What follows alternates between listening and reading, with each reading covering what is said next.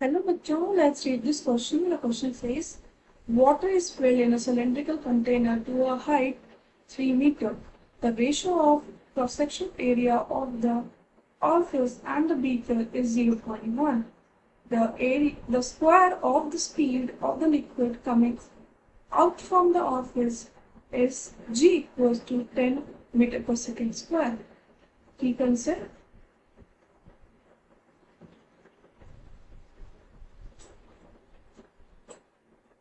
Equation of continuity.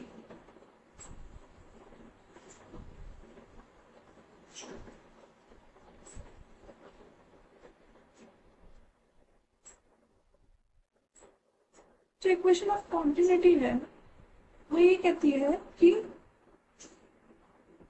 जैसे अगर कोई दो एरिया है,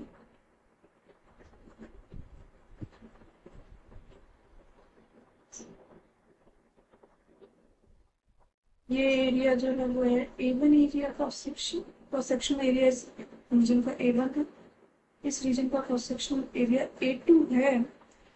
तो जो flow of velocity in reason 1 है वो है V1 और flow of velocity in reason 2 जो है वो V2।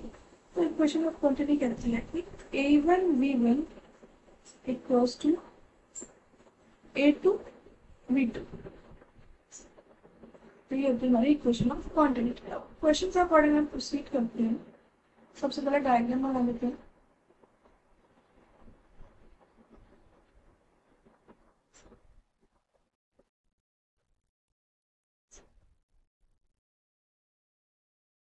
इसमें जो भी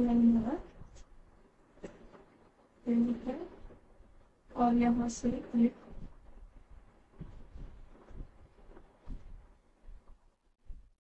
ये हाइट जो हमें गिवन है वो है 3 मीटर और ये जो हमें हाइट गिवन है वो 5.5 सेंटीमीटर। तो ये हाइट हमारी हो गई, ये हाइट कितनी हो जाएगी, ये हो गई 2.475 मीटर। ठीक है, और हम एक काम और कर लेते हैं, दो पॉइंट सेलेक्ट कर लेते हैं, दो रीजन सेलेक्ट कर लेते हैं। पहला रीजन फर्स्ट रीजन और ये होगा हमारा सेकेंड रीजन। तो सबसे पहले हम इक्वेशन ऑफ क्वांटिटी का यूज करते हैं। इक्वेशन ऑफ क्वांटिटी क्या है कि A1 V1 equals to A2 V2। Question में हमें गिवन है A2 by A1 equals to 0.4। Question में हमें गिवन है cross sectional ratio of cross sectional area of orifice and the beaker is 0.1। तो A2 by A1 equals to 0.1 हमें given है। अब हम इक्वेशन ऑफ क्वांटिटी यूज करते हैं बाय इक्वेशन ऑफ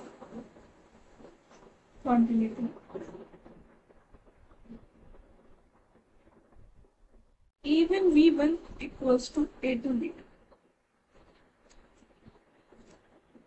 और इक्वेशन ऑफ बर्नौली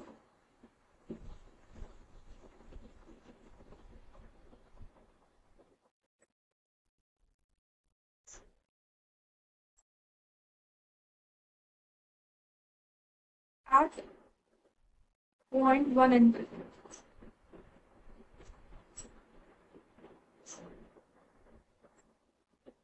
ये भी हमें यूज करना होगा। तो सबसे पहले जो हमारी इक्वेशन ऑफ क्वांटिटी है उसको हम सॉल्व करते हैं। यहाँ से आएगा हमारा A2 by A1 0.1 होता है, तो V1 इक्वल्स टू 0.1 V2। इसको हम यूज करेंगे। अब जो हमें इक्वेशन ऑफ बर्नौली यूज करनी है तो हम रेफरेंस जो ले रहे हैं, वो जो 2.1 में जो मार्क किया है ना, इस हाइट इसको हम रेफरेंस ले रहे हैं। इस अकॉर्डिंग हमें बर्नौली इक्वेशन यूज करनी है। तो सबसे पहले हम बर्नौली इक्वेशन यूज करते हैं एट पॉइंट 1 and 2। प्रेशर हो जाएगा P0 plus half rho V1 square rho GH equals to P0 plus half rho V2 square plus जो हमने रेफरेंस लिया वो तो 2 भी लिया है, तो हाइट तो 0 हो जाएगी, तो 0 हो जाएगा ही। इसको सॉल्व करते हैं तो आएगा रो GH1 equals to 1/2 row V2 square minus v1 square. अब हमने जो इक्वेशन ऑफ कंटिन्यूटी से वैल्यू निकाली थी कि v जो हमने निकाली है वैल्यू वो है v1 equal to 0.1 v2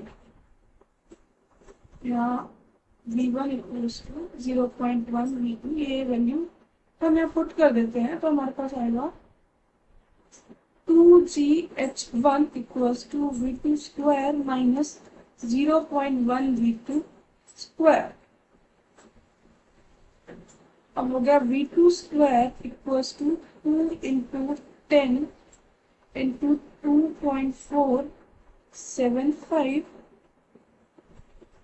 bye 1 minus 0.1 whole square. v2 square equals to 50 metre square second square. ये हो गया हमारा answer. So the final answer is option A. Hope you understood it well. Best of luck.